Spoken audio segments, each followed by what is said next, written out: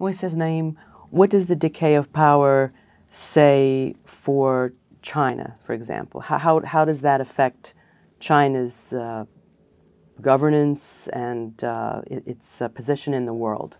If you try to measure which countries in the world have seen more of the three revolutions, China will be at the top. China has had a revolution of profusion of things. China not only has more people, but it has more wealth and has more product and has more of everything. And China also, the population has become more mobile, better informed, more connected. And the changes in mentality in China are quite profound and significant, and we see them.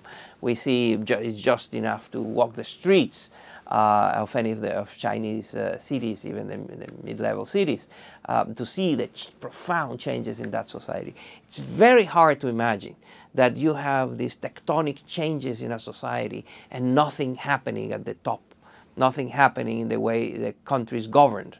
So there is a contradiction between all of the ferment and all of the effervescence that is taking place in society and the stagnation, or the lower dynamism that we see at the way in which they govern.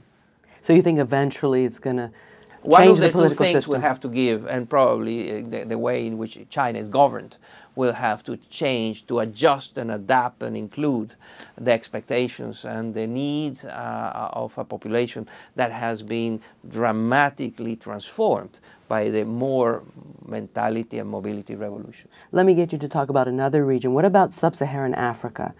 Of course, they were under colonial rule, and these are new governments for the most part coming up, trying to implement democracy. What are the implications of the decay of power for this new continent? First, look again at the three revolutions there. This is a region that since 2000, the size of Africa's economy has doubled. Africa's economy today is twice what it was just 13 years ago. The number of internet users has gone from almost nothing to 700 million.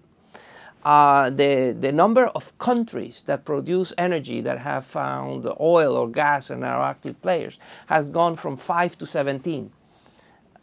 So, there is a lot going on in Africa that includes changes in governance.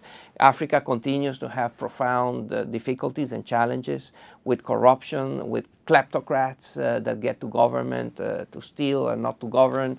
They have a horrible colonial legacy that they are still struggling to get over with. But yet a lot is happening also there in terms of, again, that's another place where life for autocrats has become deeply uncomfortable.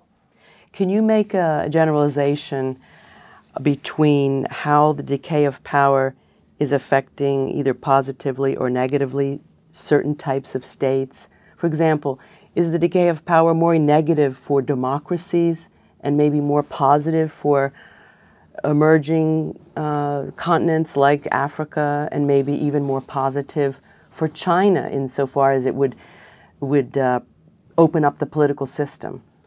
I think they each suffer in their own way, and they each benefit in their own way. But the global trend, regardless of the regime, is that there are a lot of things to welcome. There are a lot of very good things that benefit a continent, that benefit a country, that benefit societies. And at the same time, all suffer from the downsides that we have been discussing.